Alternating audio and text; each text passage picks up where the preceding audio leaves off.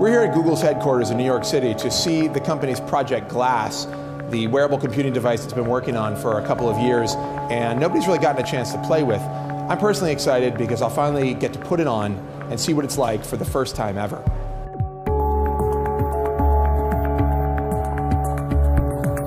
People want to be connected, and technology's enabled that. But a problem is that that technology creates distractions and takes you out of the moment. What we think about on the team is how to solve that problem. How to get technology out of the way when you're doing activity, but have it there when you need it. So this is a fight against the, glancing down at the smartphone. Our key part of us solving that problem is bringing technology closer to your senses. That was sort of a hunch we had, that if we did that, it would allow you to connect in a faster way. But then a challenge we had, and Isabel's going to speak to this, is the design challenge. How do we get technology out of the way? If you're going to wear something on your face, how can you get technology out of the way when you don't need it?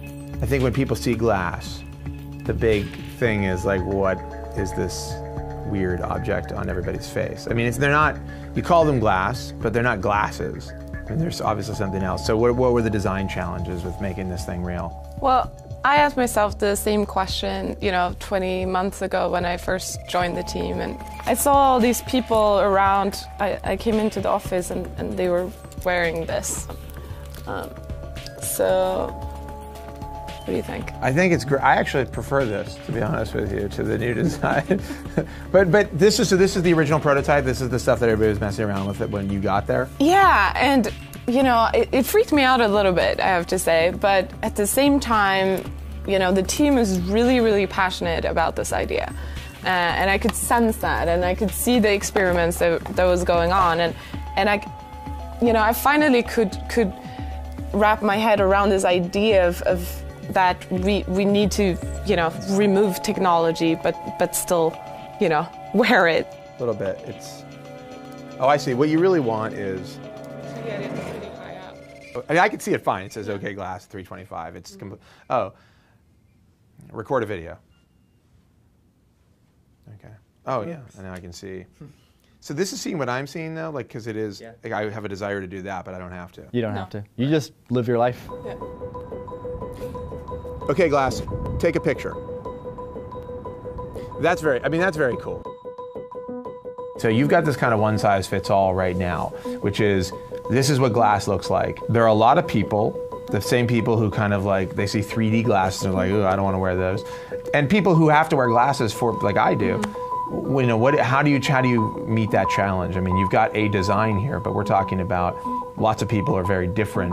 They've got, prescriptions. How do you battle that? I mean, this is okay. If I were sailing, if I were going to go sailing, I might use the blue, the Sea Breeze. Is that what they're called? We're going to have to talk about that. I thought it was Sky. Sky is what they're called. I said Sea Breeze? Yeah. It's much better. We designed it in a way so that the components are off to one side, and this frame, you can remove it. It's detachable from the frame. In its current form, in this prototype, there is a little screw here that you unscrew and you remove this frame, and you can attach different kinds of frames. And are you working with partners, like Ray-Ban, for instance? I mean, I've actually talked to a lot of people, and they're like, are they going to do something with Ray-Ban? Because obviously they're very popular.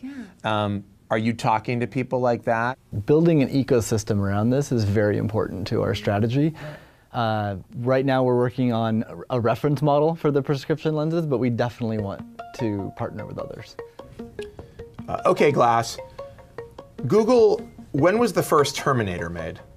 1984. When does this become a retail product? When can I go into Best Buy and buy it? We are aiming on the team to actually have it out as a consumer product by the end of this year. In 2013? 2013. Like to purchase? Yeah. Regular people can purchase? Regular people, fully polished product.